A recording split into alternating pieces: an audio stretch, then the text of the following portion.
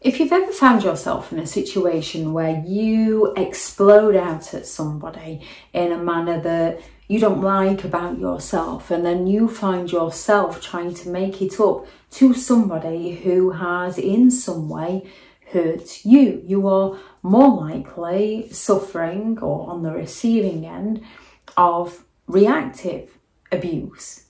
We are all more than capable of being pushed past our limits. We are more than capable of having a side within us that we don't like. There are those who take responsibility and try to avoid that side because we don't like it about ourselves and we don't want to treat other people in that manner. And then there are those that will happily bring the worst out in themselves but just blame everybody else. If it wasn't for you, if it wasn't for them, look what you've made me do, which tends to be the narcissistic types. Narcissistic people tend to lack the empathy to care. The only thing they might feel is that sort of moment of shame of what other people might think of them, which is why they play the victim and scapegoat somebody else to take the fall for their behaviour. When it comes to reactive abuse, it's a term to describe the manipulation tactic often used by narcissistic individuals to subtly provoke a reaction or an outburst from you, only to then shift the blame onto you and accuse you of being the unstable and the irrational one. When it comes to a narcissistic individual, if they've had a bad day, you can see them and you could have had a great day. You could have passed the test. You could have received a promotion. And this will cut a narcissist deep. So you could have had a really good, really positive day, really good experience. You could have achieved something. You can be in one of your best moods because we are all capable of having different moods. We are all capable of having one of those days. Yet when you're in a fantastic mood and then you bump into the narcissist or the narcissist comes home and they're not quite in the right frame of mind, you're all sort of giddy and happy and they just seem... So then you pull back in what you've done or what you're happy about and start to ask them, hey, what's wrong? Oh, nothing's wrong with me. What makes you think something's wrong with me? Trying to make out something's wrong with me? And you're like, no, I wasn't meaning anything by it. You just don't seem... And the more you seem to try and care about them, the more offended they will get with you because the spotlight isn't on them, because you're happy and they are not the reason behind your happiness. So this irritates them. And they will go all out to wind you up. Any little thing that they know that gets under your skin, they are going to do it. And they are going to do it over and over and over again. And we can all have those little habits that we all just have. And we can all recognise habits within others that get under our skin because it doesn't align with who we are as a person. And it is trivial things. However, there's that build-up of those trivial things. So someone might get out of a shower and just drop the towel on the floor. Someone might get out and want them to be put in the wash basket. Someone might get out and want them to be hung back up. Someone might get out and want it putting in the washing machine. We are all different individuals. And when one person does it one way and another person does it another way, you can usually work together and just recognise the differences in between the people. With a narcissistic individual, when they know that a certain activity will wind you up and you're in a good mood, they're going to go all out to use this against you, to do the exact things that they know irritates you. And they're going to do it over and over and over again until you're the one that's put in the bad mood. And then they'll stand back and act all calm and be like, oh, what's wrong with you? Have you had a bad day? And they will be sarcastic and they will be patronising with it. And your genuine concern in the beginning, they class as patronising and sarcastic even when it wasn't. Narcissists are highly skilled at playing so many different mind games and manipulating situations to their advantage. They might constantly go all out to belittle you, to criticise you, to gaslight you. They slowly chip away at who you are as a person. The things they once admired about you, they go all out to destroy within you. They slowly chip away at your self-esteem and your confidence and your emotional well-being.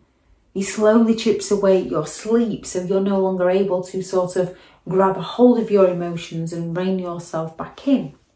This continuous cycle of emotional abuse often leaves you feeling overwhelmed, full of anxiety, confused, stressed, depressed, on edge. When a narcissist comes after you, they're not going to stop until they can elicit the reaction that they are so desperately craving from you, or they can gain the attention they are craving elsewhere.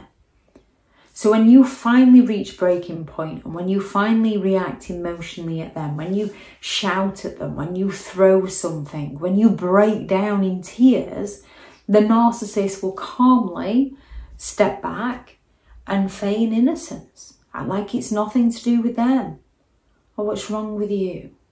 Or you can be going to a special occasion that just simply isn't about the narcissistic individual. They will go, they're like a toddler that's no clue on time, that just goes as slow as possible and takes forever and doesn't listen when you say, come on, we need to go. They're just not interested. They're a toddler. That's your responsibility, not theirs. They become that toddler in a grown adult's body.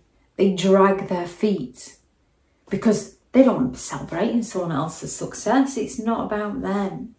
They're going to go all out to wind you up until, just like that toddler, you can ask a toddler 6, 7, 8, 9 times to do something, and then you can find yourself stepping out of character and doing what you never thought you would do and threatening them or raising your voice and shouting at them, and then all of a sudden they listen to you and ask you why you're shouting, and you're like, it's a toddler. You have the patience to sort of explain and work through these things. We all make mistakes. Yet with an adult, the second you then rage out at them and shout at them, oh, what's wrong with you? See, this is why I never want to go anywhere with you. Look at the state of you. How dare you speak to me like this? You're treating me like a child. Just stop acting like a child then. But they don't. They just simply twist the blame onto you. They will twist the situation to make it appear as though you're the one that's overreacting. You're the one that's being unreasonable. You're the one that's being too demanding. By redirecting the focus away from the narcissist behaviour and onto your reaction, the narcissist effectively gaslights you into believing that you're the problem. And because you're behaving in a manner that you don't like about yourself, you're the one that's constantly questioning yourself and doubting yourself.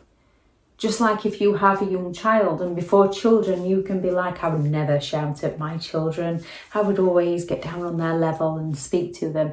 And this works very well until you wake up in one of those moods and it's one of those days and you're running late and your child's just got themselves undressed and tearing around happily, not bothered at all about what needs to be done or the fact that they need to get to school. We're all capable of getting to that point, and a narcissist will purposefully push you to that point and then play the victim and blame you. Reactive abuse is a harmful and toxic pattern of behaviour that has devastating effects on your mental health and overall well-being. When we parent our children in a manner that we don't like, we feel remorseful. Narcissists don't feel remorseful. They push you into feeling remorseful so that you live life on their terms. It's crucial if you find yourself in this kind of relationship to recognise their manipulative tactics and seek the help to break free from the cycle of emotional abuse. None of us are perfect. However, when a narcissist is imperfect and you call them out on this, they will turn around to you and go, "Oh, I'm sorry, I forgot you were perfect." So again, you're the one that's questioning yourself. A narcissist wants to convince you that your emotional reactions to their actions are the problem, to distract you from the fact that their actions are causing those emotional reactions within you. And they do not want to talk about what they did to you. They only want to talk about how you reacted to them. It's all about them looking innocent and making you look like the problem. If anyone has any thoughts on this video, please do add those into the comments for people reading through. Thank you very much to all the returning subscribers and your continued support with the channel. It's greatly appreciated. If you are new to the channel, I'm Elizabeth Shaw. This channel is all about narcissistic behaviour to give you more understanding of the people you might be dealing with within your life, how to handle yourself around those people if you cannot go no contact, and different methods to find what works for you to help you understand and overcome narcissistic and emotional abuse. If you do find the information helpful on the channel, please do subscribe. If you are looking for further help and support in understanding and overcoming narcissistic and emotional abuse, I do have several online guides available, and those teachable links are in the video description. If you're looking for someone to speak to, I have partnered with BetterHelp, and their sponsored link is also in the video description. I do also have several books out on Amazon: 15 Rules to Deal with Narcissistic People If You Cannot Go No Contact, a Narcissist Handbook, which is the ultimate guide to understanding and overcoming narcissistic and emotional abuse, and how to create boundaries around those who have no respect for your boundaries.